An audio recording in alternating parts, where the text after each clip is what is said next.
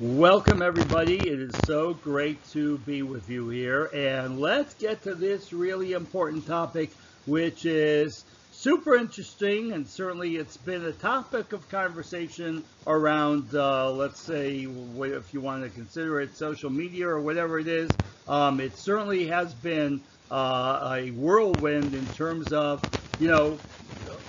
how do we practice? I mean, is it evidence-based? Is it clinical opinion? You see both things. And by the way, this is a really, really old conversation and question. And this is not something. It just seems like the injector community is a little bit more up in arms over this, and maybe because it's just we're a younger community in terms of a field. But this is really something that we'll be able to talk through. But we're going to show a lot of video, and we're going to show you, some treatment video, some video that will show you some evidence-based, and let's go ahead and see what's missing and see how do we evaluate evidence-based. If we are really a clinician, how do we value clinical opinion? Who's right, who's wrong? Is there a right or wrong? And probably not. So let's get into this, but we will show you some really interesting, there will video, there will also be anatomy dissections in here, so be forewarned, and so you know what is coming. But let's get to this here.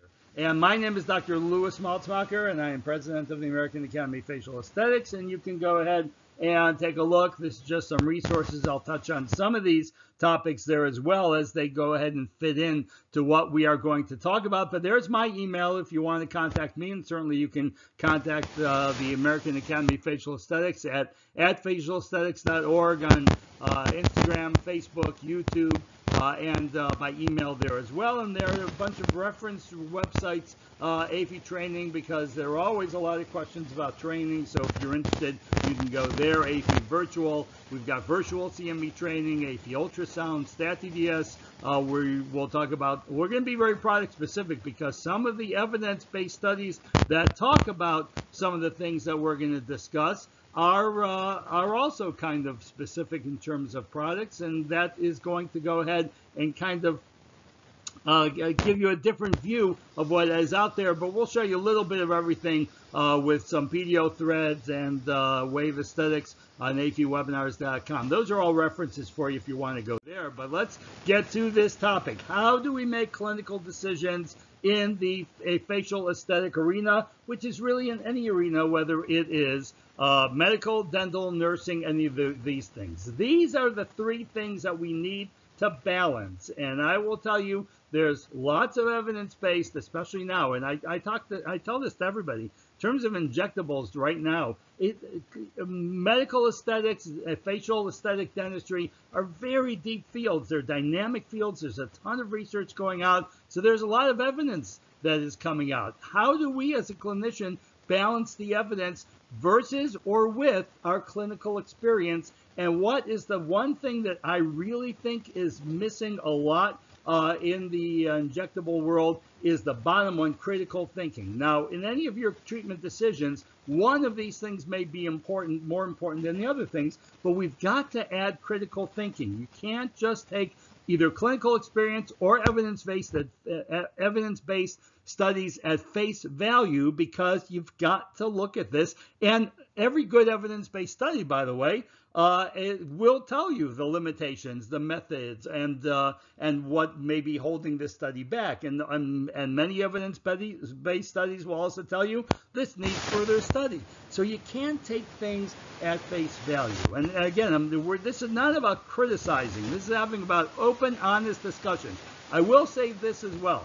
Many people, we like to put people into boxes, right? And certainly, again, you see this played out, especially, on social media, where people, can be very vocal and tend to take sides. Unfortunately, it may be just a reflection of the world we live in right now. And a lot of people think someone with evidence-based, you know what, they don't know anything about the real clinical world, or they never touch a patient, and so what could they possibly know? Then you think someone with clinical experience that may express an opinion, well, they're not basing anything on the evidence, they're only basing it on their own opinion.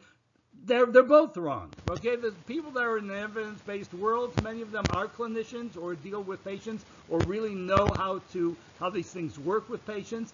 clinical experience, they're not in a box of just clinical experience. Of course they look at studies. They may look at studies that will go ahead and balance or contradict other studies. So, it really, the bottom line is critical thinking. You need to critically think about what these things are. So, it's not about picking apart some studies. We're going to show you some evidence-based studies, and it's not about picking them apart. It's about thinking them through and what really lies ahead. And you are free to disagree with whatever I say. You're also free to agree with some of the points I'm going to make here.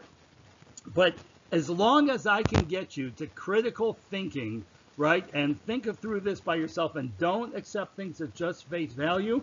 If the person delivering it, clinical opinion or experience or evidence-based, can be the world's expert, you still have to make the final treatment decision for you and your patients and what is right. So let's start with our first one here, and this is one about arterial wall penetration forces in needles versus cannulas, and they're all great studies. But let's, again, critically take a look at this. And, many of the researchers, certainly the one most well-known, Sebastian Codafana, MD, PhD. We have the pleasure of having Professor Codafana at our AAFE Aesthetic Vision. And he is just a world-class researcher, world-class in terms of anatomist. I mean, they are really one of a kind when it comes to anatomy. He did cadaver dissections, while myself and one of our other faculty members, Dr. David Kimmel, did actual injections, related it back and forth. I'm just really, just amazing, amazing, amazing.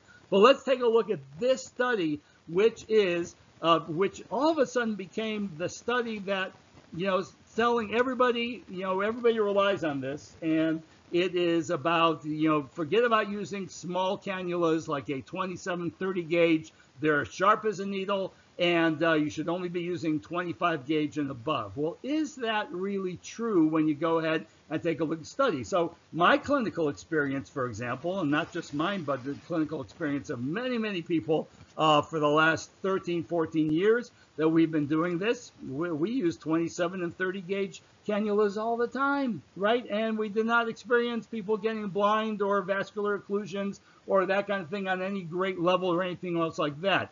Certainly not anything more than, I don't remember ever having a vascular occlusion using a cannula, a small cannula like this. So, how do we balance that clinical experience with this? Well, let's look at this study, and is this what this study is really going ahead and saying? So, in this study, by the way, they tested a number of cannulas, and you can take a look at the particulars of this study by itself.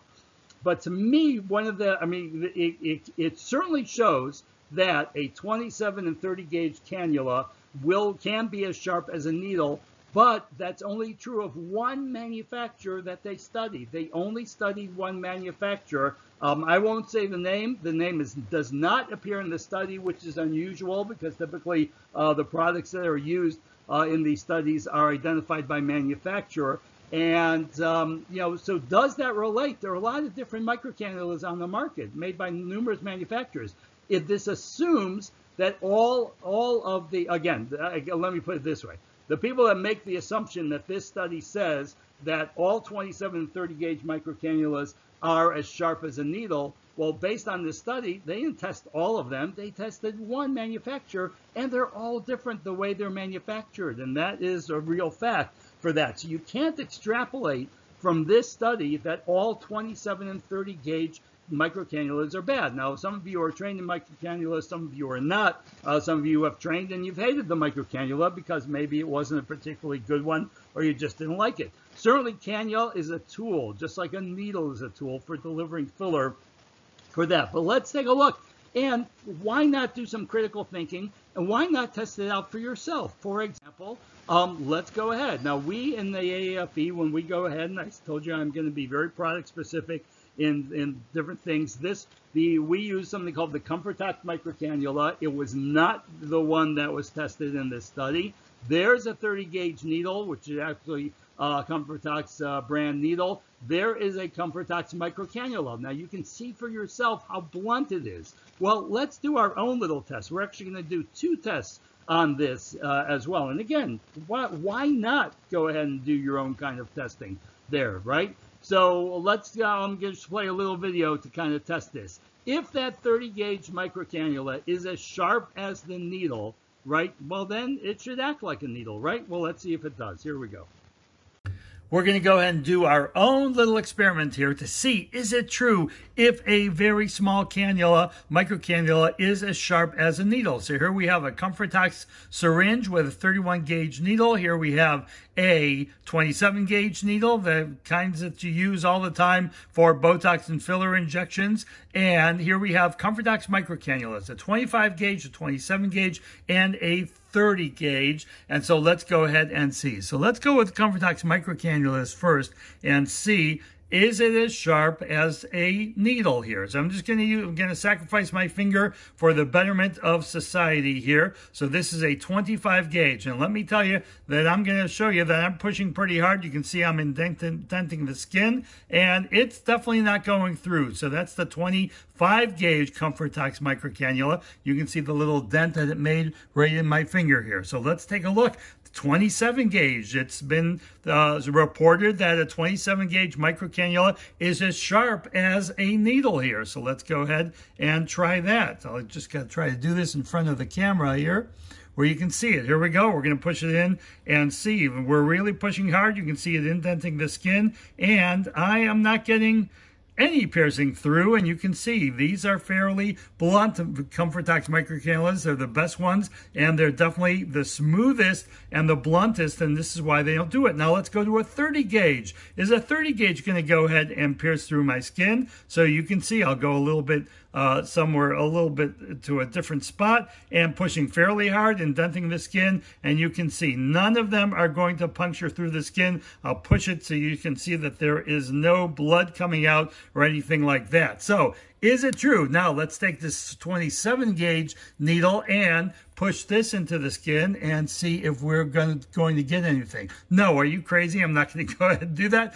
You know it. You can see the bevel on that. And same thing with a 30 gauge. So is it true that these microcannulas are as sharp as a needle? Absolutely not. But this is only true about the Comfortox microcannula. Other microcannulas are made with different technology, and that is the problem, is that some of them can actually pierce through. So you've got to know, not all microcannulas are created equal. And what we've done here in our little experiment is to show you that a Comfortox microcannula is among the bluntest microcannulas out there and safe for trying to pierce through skin, but especially safe for use. And we don't really have to worry as much about getting into a vessel. But like always, we do everything according to the AAFE Safe Injection Perfection Technique, even with a microcannula.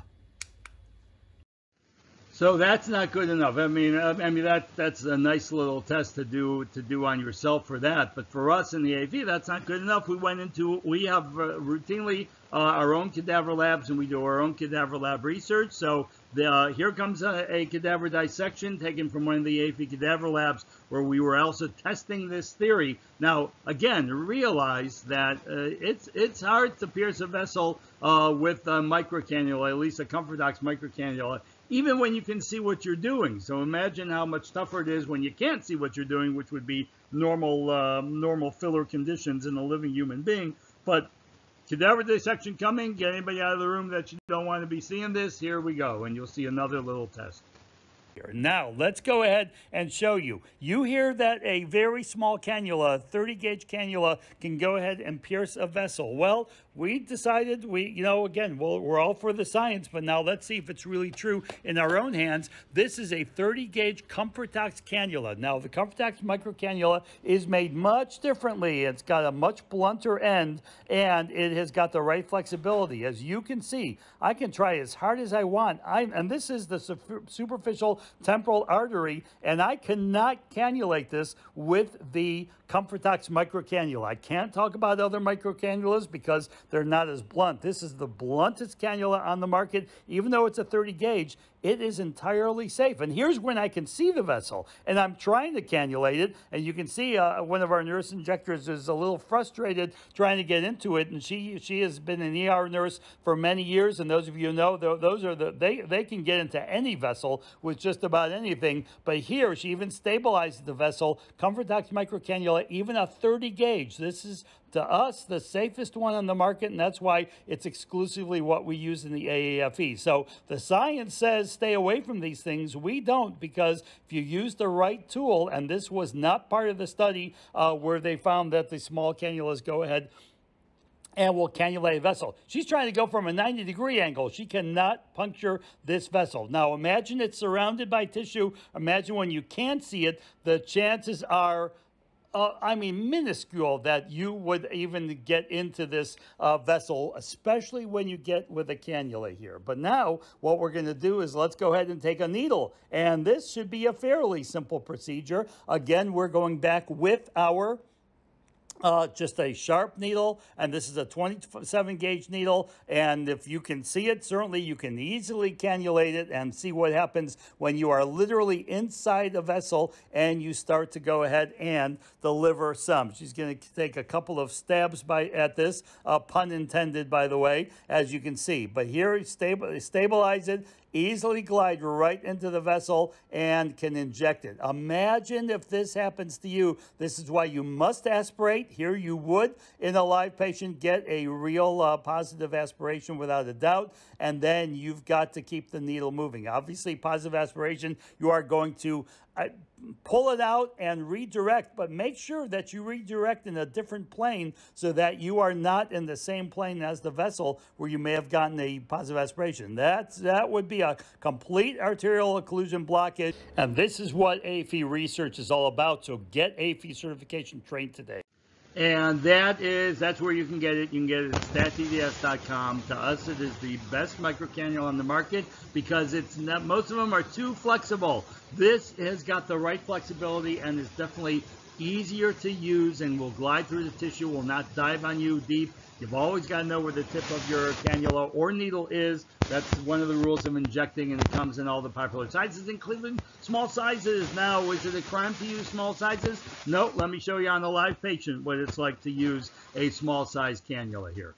The other side, and then we're going to go backwards here. So right around here, I'm going to go ahead, and you may feel a little pinch, and you should, I told her, tell people, let me know if you feel anything, because we can always give more anesthesia if they need it, but she's tough, Nicole, and she does just great. Now, what we do is we just move this back and forth, back and forth, back and forth. You can go ahead and stabilize the tissue to give you a little bit more, ability to go ahead and form that pilot hole right here. This is a 25 gauge. Again, I'm going to use a 30 gauge. You can certainly use a 30 gauge, 27 gauge, 25 gauge, and any of these, but with these microcannulas by ComfortDocs, you can certainly do very well with a 30 gauge because it is not as flexible, which is what we want. And that's, while all the other microcannulas are talking about how flexible they are, that works against you. This has got the right flexibility to really do the job for you very nicely here. So that's my pilot hole.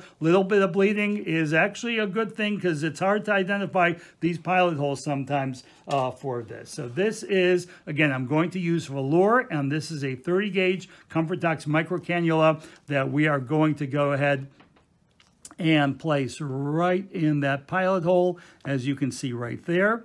And this is the hardest part of the procedure. And we're going to hold the tissue a little bit, see where I've got that. Slip right in there. So that was fairly easy. Again, because it's a 30 gauge, that's pretty easy. Now, as we were talking to the patient, the only thing different between this and the needle from the patient's point of view is you do tend to hear a few more pops here. So the way to go ahead and use a microcannula that's a little bit more comfortable and a little bit more efficient is to go ahead, and I'm not going to force anything, because as you see, I'm pushing on this right now, and it's kind of, it's got to push itself through the tissue here, but it's much easier to imagine this is a curtain and the tissue is a curtain rod, and I'm going to pull the curtain rod over the microcannula, and that does the job much better for the patient here. Now again, here you can go ahead and see, I can tent this up, and you can actually see the tenting up. This 30 gauge is fairly stiff, which is what I want. So I know exactly where the end of my microcannula is at any time.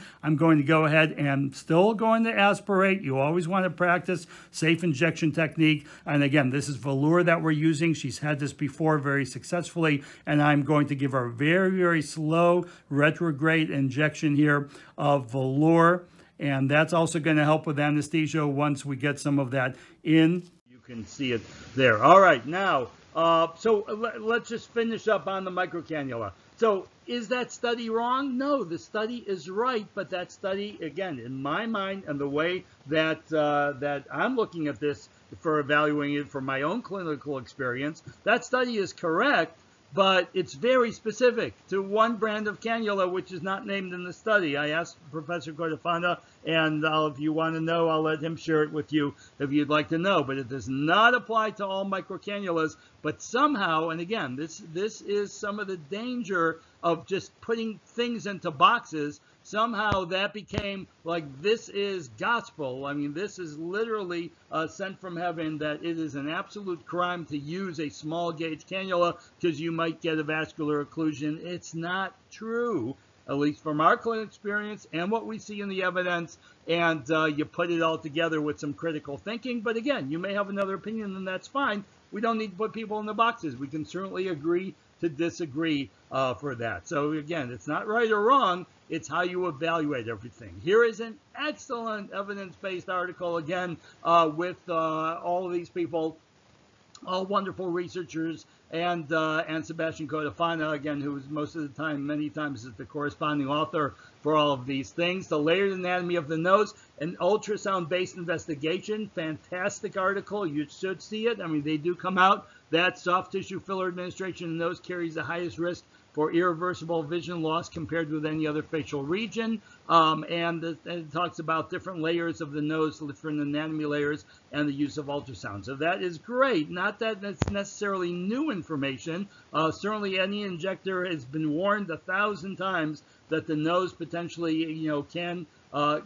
even though it's very rare, let's be honest about this, it certainly can happen. It's very rare to go ahead and have irreversible vision loss. It is not a common complication, but something you darn well better be trained for and ready for if you ever treat the nose. And the AAFE's got a master nose course, and certainly it's for more advanced injectors, and it's more about knowing how to prevent and deal with complications. And ultrasound is fantastic, and I am so glad that they they're starting to use ultrasound in some of their research, because it is so fantastic and it's something to have. So it just gives us a quick chance to talk about ultrasound there just a little bit. And this is one of our patients in the AAFE Training Center, and we use her in our Master Nose course as well to demonstrate the procedure step by step. Carefully lift up that tip, straighten out the dorsal hump there, and again, do a little bit with the ala of the nose.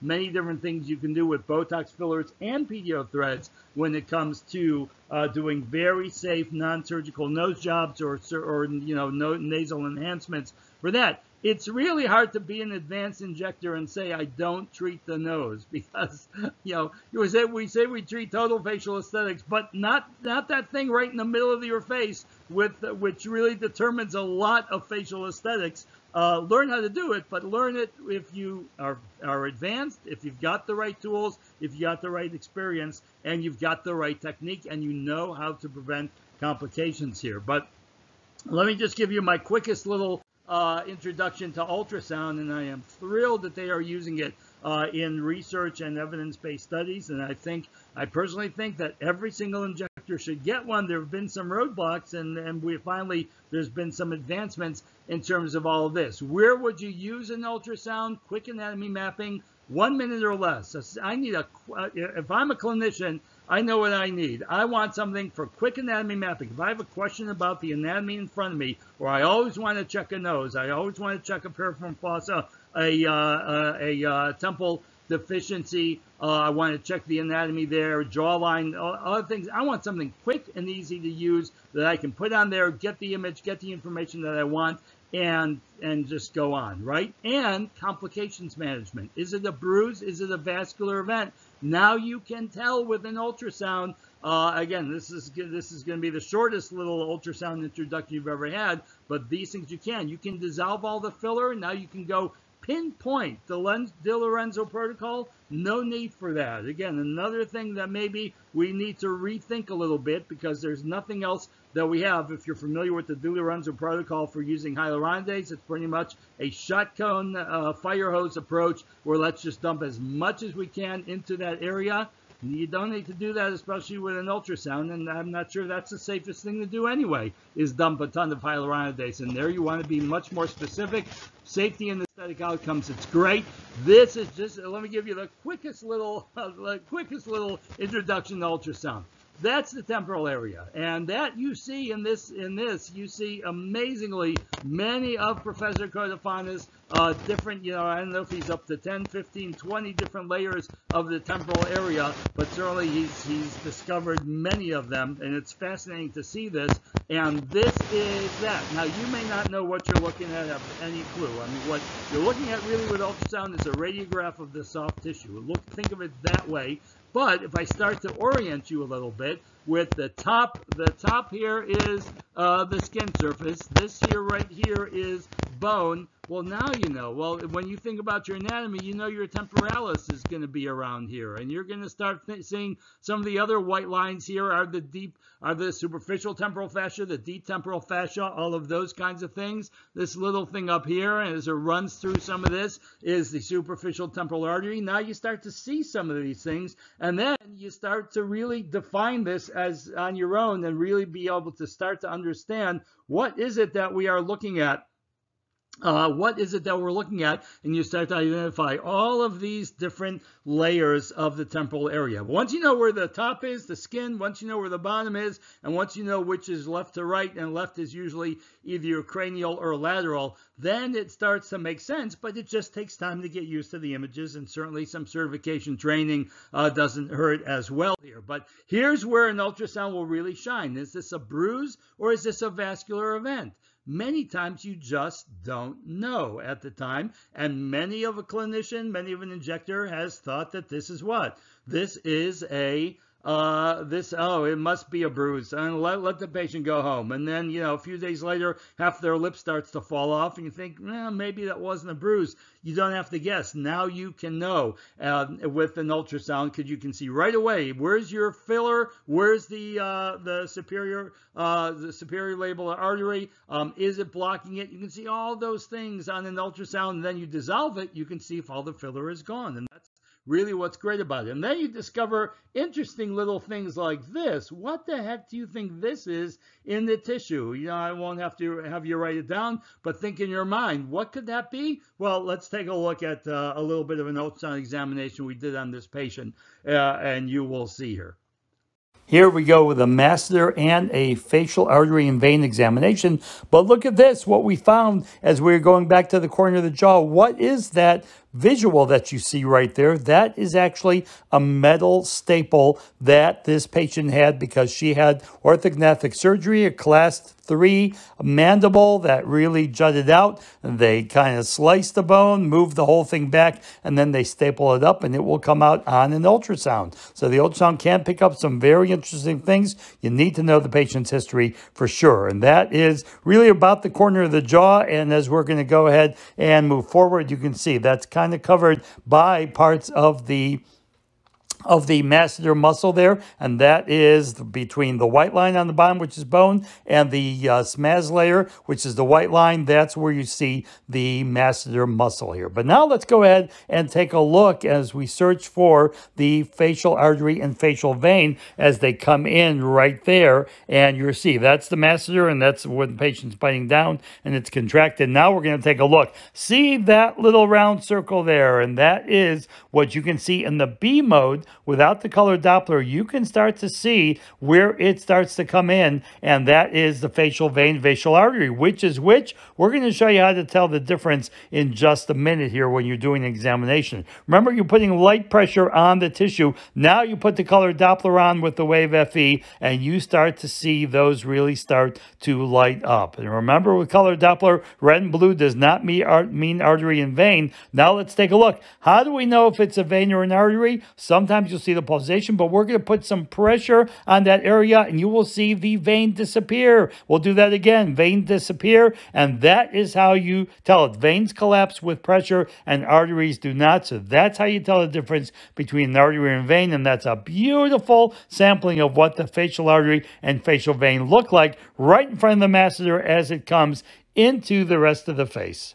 And I really believe everyone should be getting an ultrasound. And from the AAFE's point of view, we are so excited that Wave Aesthetics here, and I have full disclosure, I don't make a penny off of any of this. I have no relationship to Wave Aesthetics or anything like that, but I sure am happy that there is finally an affordable handheld color linear ultrasound that, again, with the help of the AAFE and the AAFE faculty, that we optimize the settings for facial aesthetics in an easy-to-use unit. This is thousands of dollars less than anything else on the market, and certainly the other ones on the market are the Clarius, which many of you know, V-Scan Air, there's a Butterfly, and there are a few others. Some are corded, some are cordless. This is a cordless, but this is made for heavy-duty lifting too, but it's made for that quick precision anatomy mapping. Everything you've seen that we presented all came from the Wave FE, and it is literally thousands of dollars less than anything else right now, and you can see what's available there. You can go to waveaesthetics.com. It's stable, it's direct, it doesn't have a heavy-duty battery pack because it doesn't need it. This is more like a Tesla, where it's got an integrated battery that will last a long part of the day and comes with wireless chargers. You don't have to worry about that. Doesn't overheat, doesn't shut down.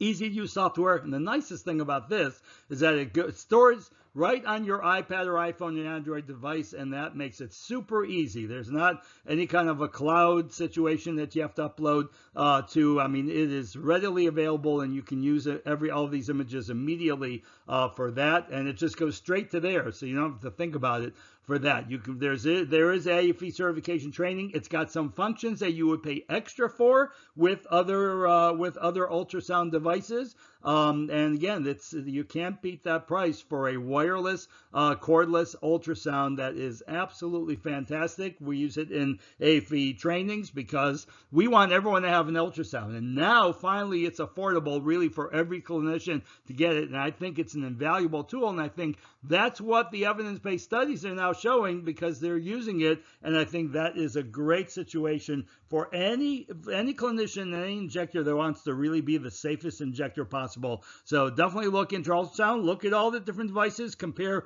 all you want. But again, most of what you're going to use it for is quick anatomy mapping and complications management. For that, you decide what level you want to spend on an ultrasound, but we absolutely love this device. We use it in our AAFE training centers where we see patients every single day because it's quick and easy. So take a look at ultrasound. It's here to stay now in facial aesthetics and injectables, and I think it's going to become pretty essential too for that. Let's take a look at one more study and take a look. Here are all the available dermal fillers currently on the U.S. market that are FDA cleared. But let's look at this study. And again, just critical thinking. And the study, to me, evidence-based, when it's a well-done study, it's always right. The question is, how does it apply to your practice as a clinician, and what do you take out of the study? And this is a quantitative analysis of the lifting effect of facial soft tissue filler injections, where they took a number of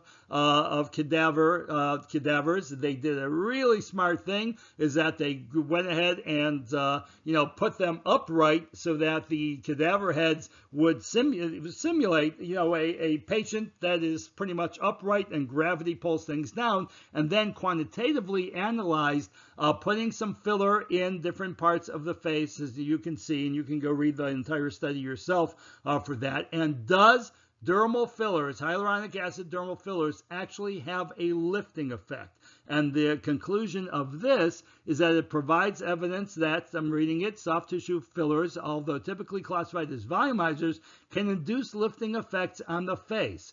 So that sounds great, but how much lifting effect? And if you take a look right there, that's the biggest number here. It had a 1.11 millimeter lifting effect. And again, you can read all the different numbers here and where on the surface and where on the cadaver head they were injected. But that's the biggest number. Now, the question is, yes, technically that is absolutely true, and this evidence-based study is wonderful and proved it. But is 1.11 millimeters clinically significant? Would your patient be happy if I said, you know what, or my patient, if I said to my patient, I'm going to give you some fillers and you're going to get this lift, right? Well, they're expecting a lift. They are not expecting 1.11 millimeters. So while technically true, is it clinically relevant for most patients? Are they going to see some kind of a result? That's not a question for me to answer. It's a question for you to answer. And what do you think for that? So again, that's how you balance this. But, you know, unfortunately, again, and I'll tell you, this is really, I think, where just people are getting a little, it's getting a little out of hand, is where, you know, if someone questions this study or another study or any other studies that come out from excellent researchers like this, and I mean, I saw this recently online on one of these posts where, you know, how dare you, along the lines of how dare you, you know, criticize or question true evidence-based studies. Well, that's our job. I mean, that's our job as clinicians, and that's critical thinking. And it's not, again, it's not a negative. These are all great studies that give us information. Now, how do we synthesize that information for what we're going to do? To me, again, do they lift? According to the study, they do. Do they really lift clinically? I'm not promising a patient, but if you really want to lift, let's talk lifting, and that is going to be lifting PDO threads. And I'm going to show you a little bit of this patient's treatment when it comes to lifting PDO threads. This is a real physical lift, and as you can see, this is before and after. That's about a week later. Minimal healing that she did on this here, but that's a lot more than 1 millimeters, right? And this is, you're attaching these lifting PDO threads. In this case, it was VSoft Lift, which is what we use exclusively in AAFE training. Why? It's the strongest and the best, and it's got the best FDA Class 2 clearance. Again, in our opinion, I'll show you some others too, but it's a minimum amount of threads for maximum results, and it's going to be a lot more than 1.11 millimeters. This is a real physical lift. So while dermal fillers, according to the study, may lift, well, you might want to start taking a look at this, and there's plenty of studies with PDO threads, lifting and smooth PDO threads. This is my usual warning for this. And again, let me preface this by saying this is my opinion, and you can do with it what you want, but it's also your license that's at risk. So you better think this through. For us, this is what we want out of these things, because unfortunately, you all know not to buy fake Botox and fake fillers. I think that goes without saying. You would never use a filler that came out of the box that didn't have some kind of printing on the package, not a little sticker that got stuck to it, printing or any kind of a blank packaging. You would never use that, right? I hope you wouldn't use that. It's your license at risk for that. So our opinion, and and again, we train a lot of injectors, and we've got to make sure that their licenses are protected here. Again, this is our opinion. You may have a different opinion, and that's fine.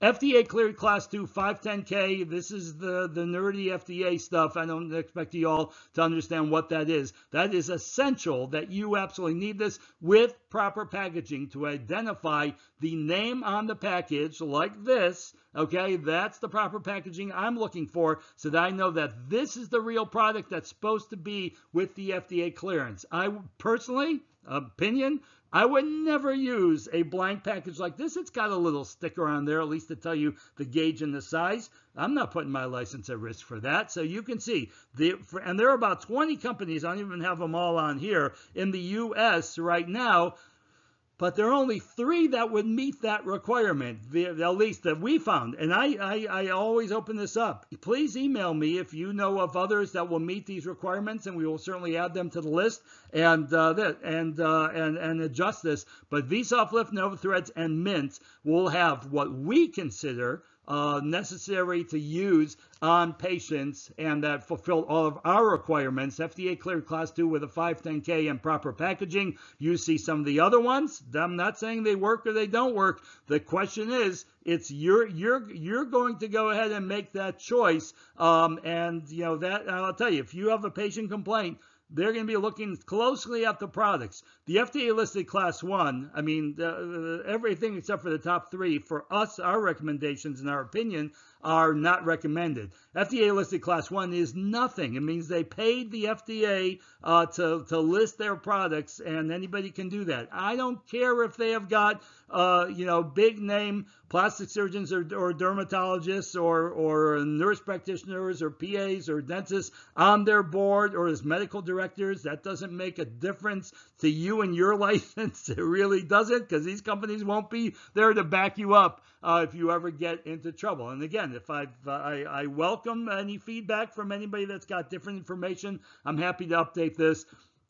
But this is the most recent information that we have right here. But let me show you what this looks like. Why do we pick Vsoft Lift? Very simply, it is the strongest. Why is it the strongest? Well, if you take a look at some of the other PDO threads, take a look at the number of threads that they use and recommend to get a great lift. Vsoft Lift is going to be a lot less, which means what's the reason they need more of the other companies? Because they're not as strong. Vsoft Lift, take a look and see what we do on this patient. We're going to come into the middle of the procedure where we're ready to do the jawline lift here. And again, fillers lift. This really lifts. Let me show you a little bit of the procedure on this patient that you just saw the before and after. We'll hear a click, click, click, click, click, and now that jawline has been snatched back and pulled back really, really nicely here. And that is, look at the strength on that thread. You can't do this with many other PDO threads, and that's the reason that we use the Vsoft Lift brand of PDO threads here. So now let's go ahead and place another thread. That's going to snatch the jawline back, start there, and now we're going to go ahead and place one from around the zygoma and direct it to the oral commissure and to the jowl area there as well. Same thing, we got her numb previously with some Comfortox syringes, lidocaine 2%. This is where the rubber meets the road, folks. You've got to be on the right exact plane right here, and once you start here, the rest of it goes fairly easy. 18 gauge. A pilot hole needle, as you know, and now we introduce the Comfortox microcannula, and this is the best microcannula by far. Why? The other ones will dive on you. You don't know where the tip of your instrument is. It won't maintain the plane. This one will every single time. Now we know we're exactly where we want to be, and retrograde injection of just a little bit of lidocaine. Don't flood the tissue. We absolutely do not want to flood the tissue here. Just a little bit to make sure that patient is nice and numb. And now we introduce the Vsoft Lift. This is a 19 gauge by 90 or 100 millimeter. Take your pick.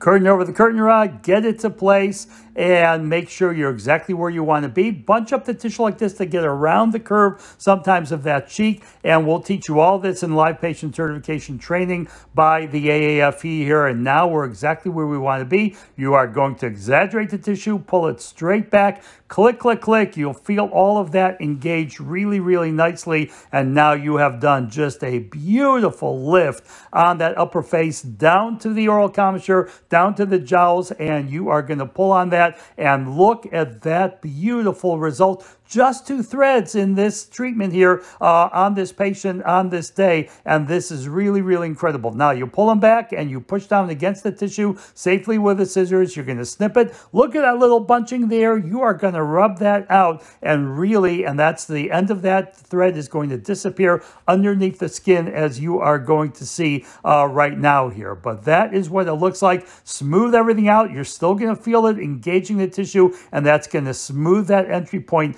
just really, really nicely. Watch it just disappear, that bunching, and that is the strength of the AAFE protocols and techniques, comfort and strength, and the VSoft lifting threads. Look at that gorgeous jawline. That's just 2 threads. Now I want you to compare this to any other system or technique or PDO threads out there that would take 6 to 8 to 10 threads on this side to do the exact same thing, and that is a beautiful result with just those 2 threads right there, and that's the difference, and that's why VSoft Lift is what is exclusively used in AAFE Live Patient Certification Training. So make sure you get AAFE Certification Trained, because you can deliver this for your patients. You've got to add lifting PDO threads to your practice. Now look at these gorgeous before and afters, and here you see the side that was treated here as it lifts everything else. Patient looks like a different patient completely there. Now we go back with botulinum toxin, with dermal fillers. Certainly there are areas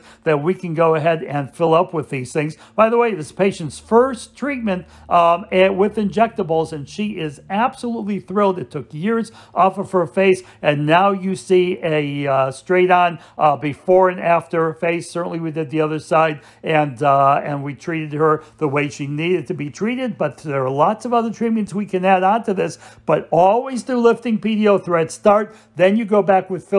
Botulinum toxin you can do at any time. Smooth PDO threads you can certainly do for more collagen production and add on. But this is a great treatment. It's time for you to add lifting PDO threads to your practice right now, and it's time for you to get AAFE Certification Trained Today. We can't wait to teach you this at an upcoming course. And there is that patient. And yeah, that is what's really, really interesting, is that this patient came in just for lifting PDO threads. She never had botulinum toxin before, never had dermal fillers before. She came in this as the first service that she had, because she had seen, I guess, some of our social media in the AAFE or whatever. And that's a big improvement with a minimal amount of threads. And again, that's why we use what we use. And if this was any other PDO thread, you know that they would be using 10, 20 on each side of her face for that. That should tell you something about their strength. Another patient, again, this was a minimal amount of threads. I think 3 vectors from the cheek down and 1 or 2 threads to snatch back that jawline. Then some smooth PDO threads. Again, this is another VSoft lift case underneath to get rid of that little chin pooch, and you can permanently remove fat just like you can with Kybella here. But to wrap up this, again, going back to the study that we started with here, do fillers lift? And again, dermal fillers, hyaluronic acid dermal fillers, you decide. Yes and no. Again, if you consider 1 millimeter or less a clinically relevant lift, then they lift. And they do lift. I mean, the evidence shows that they lift. But no question, there is something a lot better that will give a real lift for all of that. And that will typically last anywhere from 12 to 24 months, sometimes longer, sometimes shorter. They also produce collagen, PDO threads. And again, I would only use FDA cleared class 2 with proper packaging PDO threads. But you're the clinician. You've got to make your own choices there. So we start to finish up, and then we've had a lot of questions about training. So I'll just give you a little bit of that. But let's finish up where we started, and that is, none of this is gospel. You're ultimately the clinician. You've got to make critical treatment decisions for your patients, and you've got to balance the evidence base. It's not gospel. Clinical experience is not gospel. There's lots of different studies where you may want to change your technique there just a little bit for all of that. What evidence-based is it's great information that has been tested, but how you synthesize and use that information is up to you. And again, we can't idolize some of this and just take the headlines from some of these studies. For example, as I talked about before, for example, dermal fillers lift the tissue. Yes, but how so? Or Or, 27 or 30 gauge cannulas are as sharp as a needle. That's true for one cannula, right? Because they didn't test anything more than one cannula. So we got to stop taking the headlines. We've got to really understand what we're talking about when you talk about an evidence-based study, how your clinical experience gets into this as well, and then critically think through this thing. Unfortunately, the easy way out and the lazy way out is to kind of just be a sheep and say, okay, yeah, that's what the evidence says. I'm just going to go ahead and do this. The next week, another piece of evidence comes out that, okay, now I'm doing that. They typically make the worst injectors because you keep changing and not giving yourself the confidence in what you're in real treatment and evaluating what you're doing. So you really need all of these things when you get to treatment decisions there. So it's not, again, when you get to some of these let's call them contests, and there are lots of them. I'm not picking out anybody specifically, although sometimes people think that I'm only talking about them. I'm not. There's lots of this. This goes on in the injector community online all the time, as it does in the world community online, especially when you get to politics and all other kinds of nonsense out there. Put people in the box. Oh, they're just voicing an opinion. They don't know anything about research. No, there's probably research. Everyone's pretty responsible. You've got to take people and give them a little bit of credit for that. Oh, he's just a researcher. He doesn't inject patients. Let's give them a little bit more credit than that, as they do see a lot of patients, at least in evaluation, and really understand the anatomy. We've got to put all of that together, right? And, again, I saw, a great researcher. Again, I won't mention names here, but people were complaining about some of her research that it's not relevant. And that's fine. We can go ahead and question people's research. And I certainly talked about some of the things that we've seen in the research, and we do that all the time. We've got to stop getting into these contests and have a discussion. That's what moves the entire injectable world, facial aesthetics, the medical aesthetic community forward, is really questioning each other for sure, and not saying, oh, you're wrong, this is the only truth. That's baloney. And I think most reasonable injectors really know that that's baloney. There's so much we can learn from each other. Every piece of evidence is just a tool. Every piece of clinical experience is a tool. You hear people speak all the time, giving their opinions or clinical experience. You know what? Take it for what it's worth, evaluate it, critically think it through, and you will come up with the best treatment decisions that are out there for that. AAFE training, let's just go ahead and tell you, if you're interested, all of our CME certification trainings, level 1 foundational botulinum toxin and fillers, level 2 advanced, level 3 master, master nose, master lips, master eyes, lifting PDO threads, different levels, smooth PDO threads, virtual or live patient training, ultrasound imaging, and certainly injector cadaver anatomy training is fantastic. You can see it all at aafetraining.com. We're at over 50 locations throughout the U.S., constantly with 4 or 5 courses every single week at least. So there's lots of opportunity to learn. I don't want to forget about TMJ, oral facial pain, trigger point therapy training, lots that the AAFE can offer you. We're happy to help, and lots of resources that we have. And here again is some of the resources that we talked about before.